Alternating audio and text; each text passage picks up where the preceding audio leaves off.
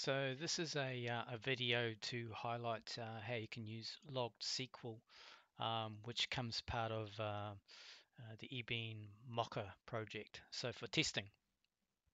So in this test here, we're using a delegate Ebean server to run our test in here, and it's got with persisting true. So that means that calls to save, etc., are passed on to our underlying Ebean server, which is going to store them in our H2 database.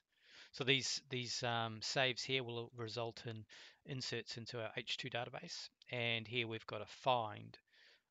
So this will execute a query, find customer by ID. Now down here we actually stop capturing the LoggedSql statements. So when you look in your logs and you see insert statements like this, that's what we can capture. And similarly, so we're going to capture 4 SQL statements.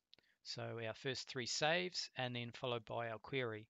And so the first 3 we'll see insert statements such like with that will contain that, the insert statement into customer, and then we'll see a select from customer. So if we run this,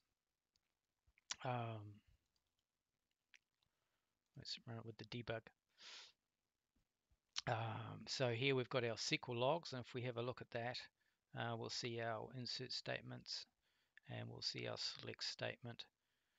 And so we've inserted foo, bar, and baz, and we've selected with ID 1, which is foo.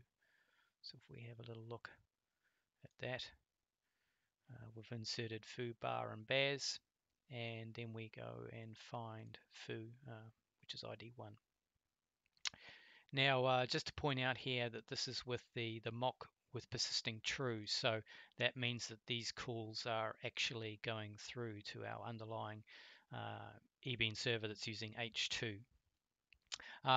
You don't need to actually run with this mocker. The LoggedSql start and stop will work, without any of this mocker Ebean mock. But the reason why I sort of included it here is so that we can actually show that we've got asserts down here. So our mock is actually capturing the beans that were sent to save. So here we see that foo, bar, and baz were in the captured beans save. And similarly, we can see that there were 3 method calls to the 3 times the save method call was called.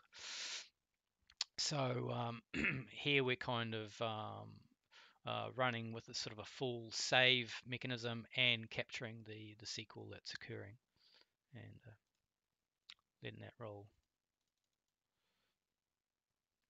So that's pretty much it. If we looked in the console and expanded that, we'll actually see our standard logging here. We see our insert statements, and here we see our select statement, select from customer.